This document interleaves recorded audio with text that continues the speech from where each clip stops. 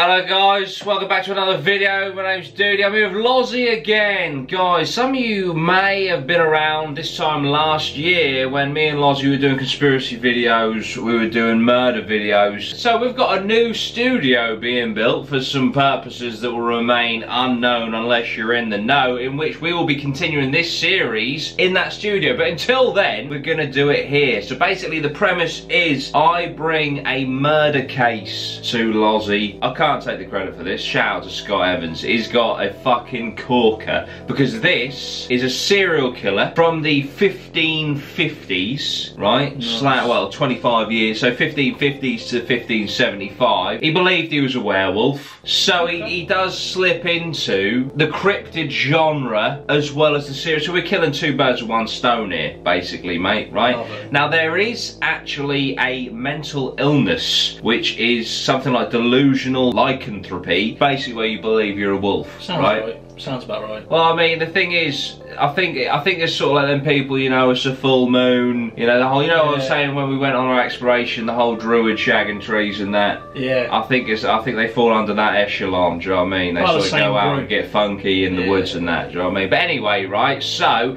this is a real thing, okay? And also, let's just for a second, alright, and I know it's going to switch a lot of people off, yeah? Werewolves may have existed. Maybe they just become extinct, alright? And that's going to, you might be laughing at me right now, but once I read you all these details, you're going to think, dude, you bang on. This is the story of Peter Stumpp. He was German, though, so he's probably Peter Stumpp.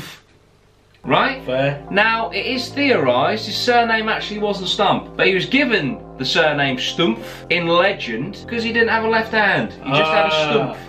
Right? It was cut off. And somehow in the 15th, 16th century he managed to survive with just a stump. Peter Stumpp, yeah? The Werewolf of Bedburg. So, Peter, yeah, he was born in a village in Eprath near Bedburg, where he would become the Werewolf of Bedburg. This is just for any geography nerds out there, it's 30 miles west of Cologne. And in the 16th century, he was up to no good. From 1545, 1550 onwards, he got a lot of kills in a 25-year period. Let's just say his KD was high, to say the least. As soon as you said that, I was thinking of KD. He was kind of seen as a stand-up gentleman, alright? He was a farmer, he earned a decent wage, so he had a wife that passed away, but he had his fair share of mistresses, and he also had some children as well, right? They will become very integral very soon. He's a functional member of society. Most definitely. You wouldn't think he's the one-handed werewolf killer, which is how he got away with it for so long. So, from the age of 12, right, Peter had a very fond interest in the dark arts, dark magic, sorcery, yeah? By the age of 20, sold his soul to the devil. Oh. As you do. Now this is where it gets very funky, right? So you sell your soul to the devil. He's like, thank you very much. What can I give you in return? He gave Peter Stumpp a belt. Now this belt is what turned him into a werewolf, not the full moon. See, you think you know the details. You don't know shit, son. He had a fucking devil belt. He puts it on. It was a devil belt. Devil belt, puts it on, it turns him into a fucking werewolf, mate. Not like a fucking Primark, fucking premium. Nothing like that, mate. Didn't have shit on this devil belt, let me tell you. Okay, now, this is from a piece of text written at the, well, not at the time, but after his serial killings came to an end. Okay, right, so, devil gave him a belt in return for his eternal servitude. Okay, the original text says, "The devil, who hath a ready ear to listen to the lewd motions of cursed men, promised to give him whatsoever his heart desired during his mortal life. Whereupon this vile wretch neither desired riches nor promotion, nor was his fancy satisfied with any external or outward pleasure, but having a tyrannous heart and a most cruel bloody mind, requested that at his pleasure he might work his malice on men, women and children in the shape of some beast, whereby he might live without dread or danger of life, and unknown to be the executor of any bloody enterprise which he meant to commit." I'm not being funny, right? You're the devil, yeah? This guy's like, right, can I sell you my soul, please? He's like, yeah, sure, sweet, what do you want? And he comes out with that shit. Even as the devil, you're going to be thinking, mate, you are fucked. So you let me get this straight. You want me to imbue you with the power to kill women, men and children.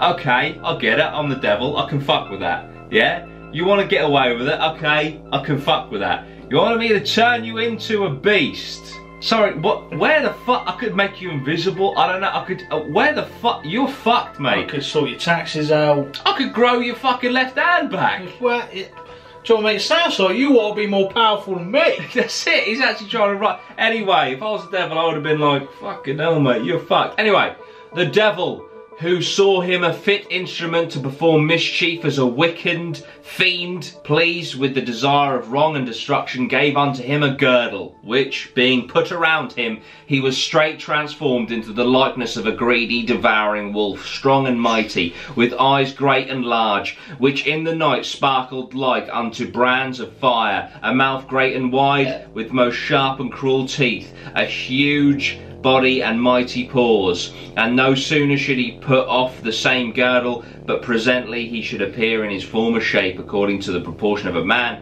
as if he had never been changed. And with that swiftly made deal, Peter began his life as the Werewolf of Bedburg. So he's got his girdle, which, for those of you who haven't played World of Warcraft or seen Game of Thrones, is a belt. Next 25 years, reign of fucking terror, mate. Because at the end of the day, he does his devouring and shit, whacks the girdle off, he's just a mere mortal once more. He also didn't say when he sold his soul how often he would be using the power given to him. Well, this is it. Do you know what I mean? It could have been like, just calm down a bit. Let's leave some people for other people who want to, you know, do some demonic shit. So obviously with this disguise, he can come and go as he pleases, right? He can do his murderous intentions and then he can go back into his human form. Right, so he really does have the power of both worlds, and he used it to the maximum. He was very well respected in his community. Socially, everyone was like, what a geezer. Oh yeah, you right, Pete? Yeah, not too bad, sweet. High five. Oh, sorry, didn't mean that. And then you just go about your day. Little did you know, at every nightfall, he'd find a woman. And he had a sweet tongue. Do you know what I mean? He could talk to the ladies, and he would coax them out into the fields at night, where he would rape and murder them, and sometimes, like the devouring wolf he was, devour them. Well, that's it. That's fucking it. Apparently he would pluck out their throats and tear their joints asunder. Once he had done this, he would simply take off the girdle, slip back into his human form, and sometimes even console the families of the dead that he had murdered and devoured. Oh, that's just... oh. Within the first few years, he had apparently killed 13 young women, 2 pregnant women, apparently eating the unborn children from their stomachs after he had killed them. That's pretty demonic. That is as dark as it gets, ladies and gentlemen. Now I know what you're thinking, Dudey, this story's bollocks. This is a historic event. This did happen, guys, right? I think what is going, I reckon that right now, I reckon the werewolf angle was probably bollocks, but I think this is, you know, 15th, 16th century hearsay, a serial killer who maybe killed people animalistically. Maybe even when he was caught believed he was a werewolf and told his story of how he sold his soul to the devil and stuff. So over the next 100, 200, 300, 400, 500 years, this story evolved and evolved into where this guy is a werewolf. So please don't switch off, because it gets even juicier. Now obviously you can't just go around massacring a whole village, because you're going to run out of people quite quickly, yeah? And then once you're conveniently the last one left, there's only one person to point the finger at, right? So when it was less fruitful, yeah, when he had to be smart about it, he would kill cattle and other livestock animals, but he would eat them raw. So this dude was an animal. Obviously he had to keep up appearances, right? So he was a family man, yeah? And to say, well, he maybe took that a little bit too far. He had an incestuous relationship with his daughter, right, who they had a child with, and his own sister, right, so he really did keep it in the family. Now there was also a mistress called Catherine Thompson, I believe. Catherine Trompin, I do apologise, Catherine Trompin. Now, Catherine was said to be so beautiful, you basically couldn't comprehend. She was the female embodiment of perfection. Apparently, a gift from the devil himself. Fucking hell, he's giving She does. Left, right, I know, mate. You only asked for a belt, mate. And I thought, for your soul, I actually felt bad. So there you go. Here's some sweet poon. Here's some sweet Catherine. Boom. This mistress was apparently a gift from the devil. Okay, so she comes into it later on as well, right? So after a while of trying to tame it a little bit, you know, to not be suspicious and that, his lust for blood just grew too much. So that he was no longer selecting attractive women to kill and rape, etc. He was just killing every fucker he could see, right? It was GG at this point. He became so bloodlustic, don't know if that's right, that he actually turned his gaze to his own son. Fucking hell. Not only did he murder his son, he crushed the skull of his son and ate his son's brains. Oh.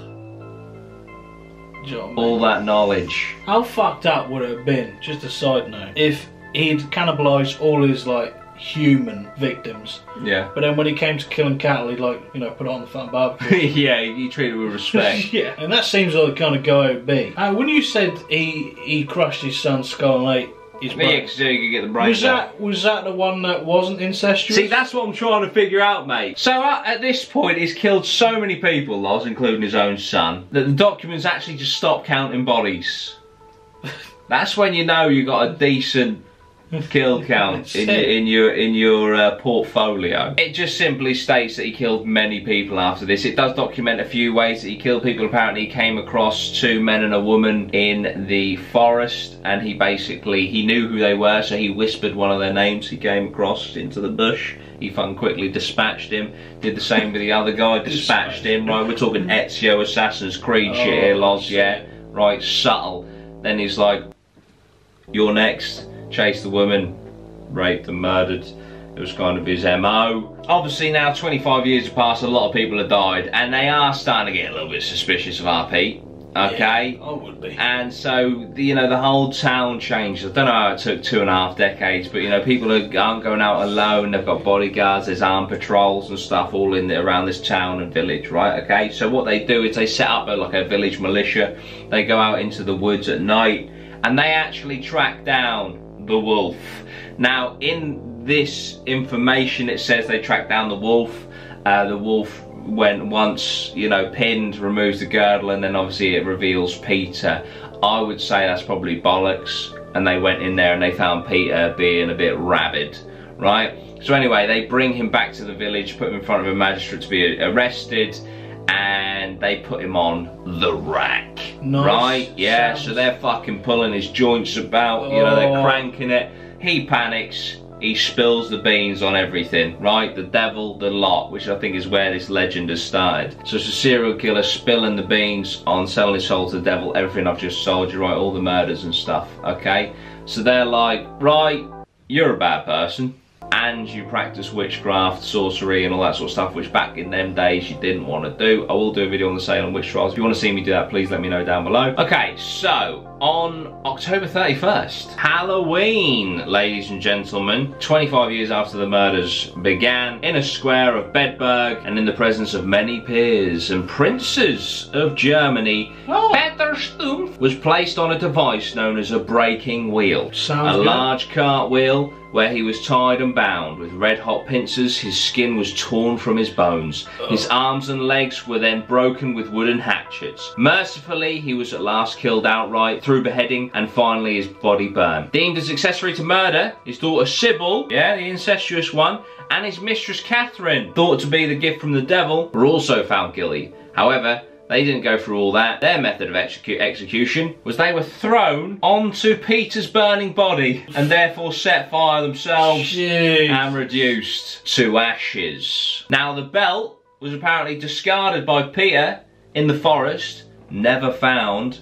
He claimed the devil came up and took it back. He took back what was his, which is why the werewolf belt was never found. So let's just dissect this for a lot. Loz, first of all, what do you think?